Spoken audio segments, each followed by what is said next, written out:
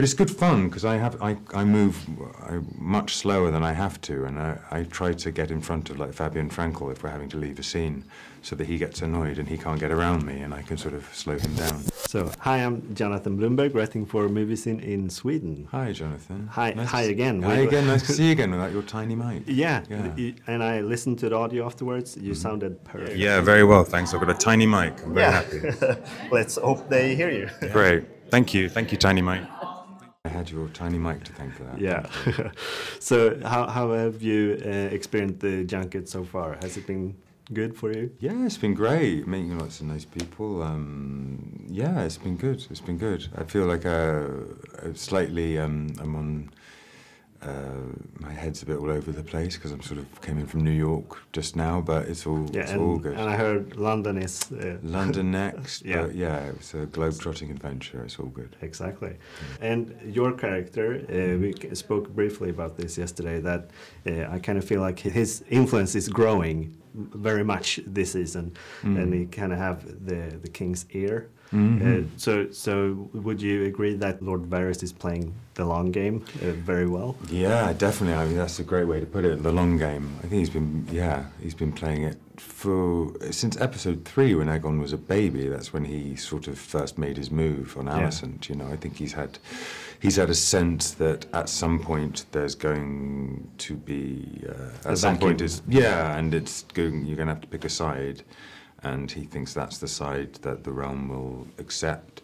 So no, he's a smart guy. He sort of saw what was going on and was like, I'm going to get on the winning team here. Yeah. On the page, do you get any, like, how your character is supposed to think, or because it feels like it would benefit you to know what is coming? Right.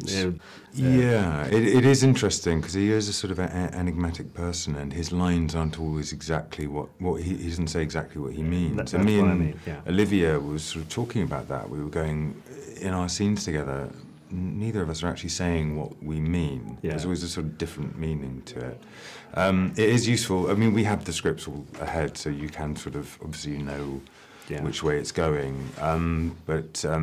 So that is useful because, like you say, he doesn't say an awful lot. So it's good to sort of have this sounds ridiculous, but have the lines that he's not saying.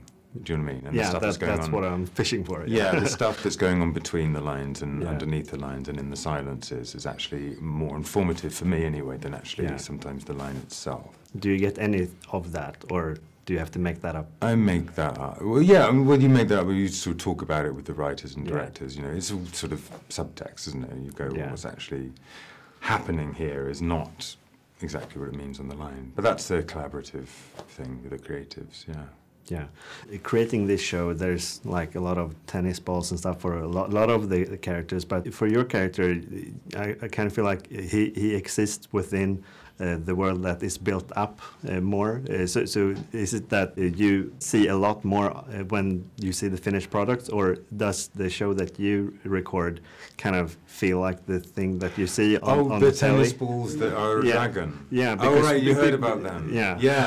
I had a few experiences that there's a man with a long pole, in case nobody knows what you're talking about, a man with a long pole with a tennis ball is a dragon. Yeah. So that's what we're staring at when we're acting our hearts out about being scared of a dragon. It's actually a man with a tennis ball. There are a few moments like that, and that's always exciting to see the geniuses in the effects department, how they create that. For me, for Larys, a lot of my scenes are the sort of the secretive sort of political side, and that's pretty much just what the set is. There's not much sort of special effects, I don't think, in my bed, but you do get to see the finished work of extraordinary technicians with the extraordinary lighting team of the camera department and the effects and set designing all come together.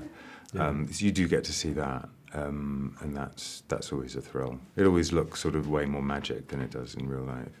Yeah, and your character, like, his nickname is Clubfoot, right? So, yeah, not very imaginative, is it? No, but how is it to actually walk around like that? Because I can see that you don't have that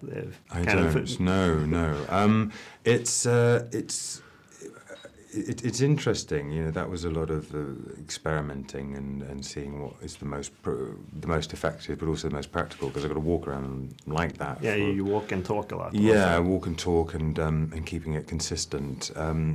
And it does just screw my hip up a little bit, so I sort of tried to modify it. But it's good fun because I move much slower than I have to, and I try to get in front of like Fabien Frankel if we're having to leave a scene, so that he gets annoyed and he can't get around me, and I can sort of slow him down. So it's quite good annoying him. But yeah, it's good. It's just it's play. It's fun. Yeah.